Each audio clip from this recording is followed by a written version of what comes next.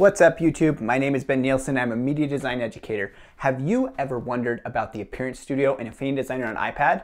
Well, that's what we're here to talk about today.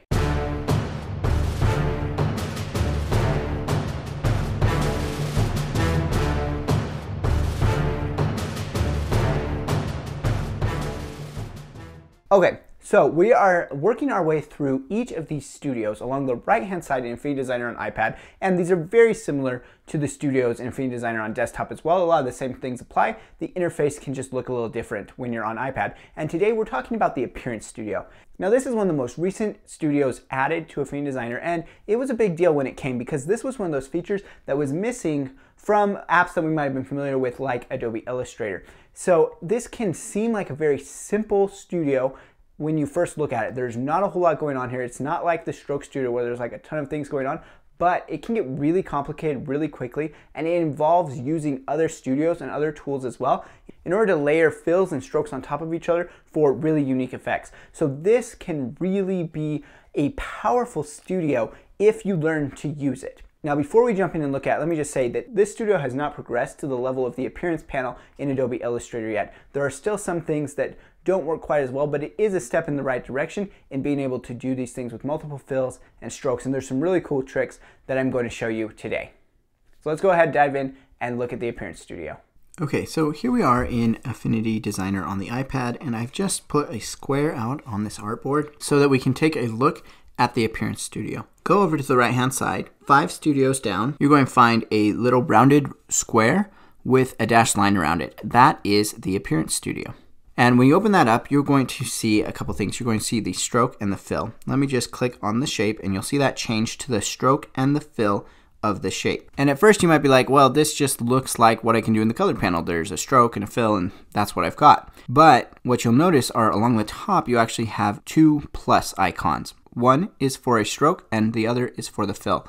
So if we click on the stroke, we're actually going to get a new blank stroke. And you can see that it is now selected. The little circle next to it means that it's selected. And if we go to our color tools here, we can actually change that. So let's go ahead and we'll just change it to purple. And it looks like nothing has really happened. And that's because it is so tiny that we can't see it. So let's go to our Stroke Studio, which we've learned about before. If you haven't seen that video, I'll go ahead and link it here because there is a lot going on in the Stroke Studio. But we can go ahead and we can make this bigger. You can see it's coming over the top. If you remember from the Stroke Studio video, when we go into advanced, we get a couple different options. And the one I'm looking for here is the align option. So currently the stroke is aligned to the middle. I can align it to the inside or the outside of the shape. You can see when I align to the outside, we can start to see part of our black stroke again. And the reason is that the black stroke is actually underneath the purple stroke. Let's go back to the Appearance Studio, and that's where you're going to see purple is on top of black. And I can move these around just by tapping and dragging them, so that one can be on top of the other. You can see there's the fill is currently on the bottom, but if I drag the fill up above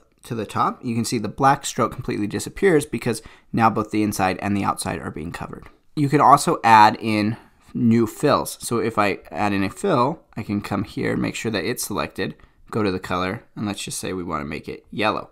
And now you can see it's completely covering it up. And this is where this Appearance Studio is not as useful as the Appearance panel inside of Adobe Illustrator on the desktop because you can't do much in the way of transforming it. Let's go back to the Appearance panel. There's not much you can do, but what you can do is change the blend mode. So you can see it says fill normal. So if I'm selected on that, then I can come here and tap on the 3-dot menu and I can change the blend mode. And I'm sure they're going to add in effects and stuff as we go along here with new versions of Affinity Designer. But for right now, this is the only thing you can kind of alter here, and that is the blend mode. So you can see we can change this to different types of things. So you can see once we start blending it, we've got that blue and that yellow. So we're getting different shades of green as they blend together. If we go down to darker color, it's going to just have the blue because it's just going to let the darker color show through, right? So there's a few different things that you can do with blend modes. But honestly, as far as this goes, really the strokes are where I find this to be more interesting. Let me just go ahead and set this back to normal. And where the strokes get interesting, you can actually make the strokes bigger or smaller, and you can change where they're at. And so that allows you to create kind of a layered effect. So let's go ahead, let's just grab this black stroke and let's change it to, let's say, our red color. And now in our appearance, we then have this one, and it's a stroke, and it is on top of the purple stroke. And the reason that we can't see it is that it is actually under the fill. So let's go to our stroke and let's set it to the outside. It's currently set to the inside. Let's go ahead and set it to the outside. And now we can see it.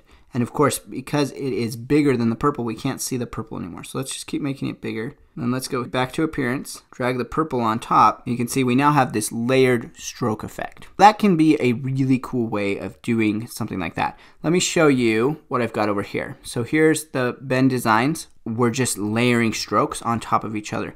Now, there's some tricky things you have to do to get this to work. There's some workarounds because everything isn't perfect in the appearance panel yet. And if you want to see a whole video on how to make some text like this, just let me know that in the comments below and I can totally show you how I went about doing this. But that just shows how you can get kind of this 80s nostalgic look if that's what you're going for with this type of appearance effect. So now we've seen that you can, change the blend mode, you can add fills, and you can add strokes. And you might be wondering, well, why would I want to add fills? It looks like they just have to be on top of each other. Here's where that gets interesting, is when you start to work with gradients. So if we're on our yellow fill, and we change that to a gradient using the fill tool on the left, and I'll link to a video about the fill tool so you can learn how to use that. And we do this, then we can actually adjust the transparency of each of those stops. So we're selected on that bottom stop. So let's go there, and let's just take that opacity all the way down. And what do we get? We start to see that fill come through. And then if we go to our blue fill, we can make that a gradient. So maybe we want this one to be purple and that one to still be blue. And then if we come here and we add another fill, we make that a gradient. We need to add in transparency, of course. So we go back to our color and we take down our opacity here and we make this one green. You can start to see how we can get a lot of different effects going on.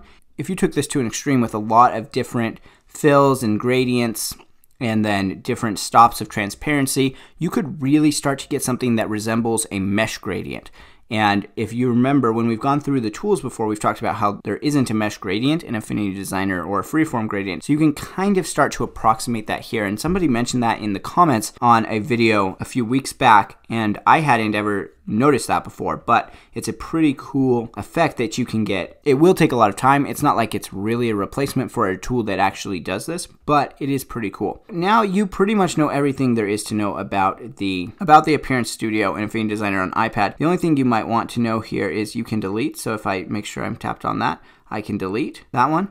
And you can also hide. So just like in the layers panel we were talking about last time, you can hide these just by turning these on and off. The last thing that I wanted to mention here was just that each stroke can of course do everything that a normal stroke can do. And so if you come to red and you wanted to make that dashed, you can totally go into your stroke studio and you can go ahead and you can make that dashed and you can affect each of the parameters just like you normally would, which of course you can use to create really interesting effects. And if you know something about the Appearance Studio that I didn't talk about, go ahead and drop in the comments and let me know that as well.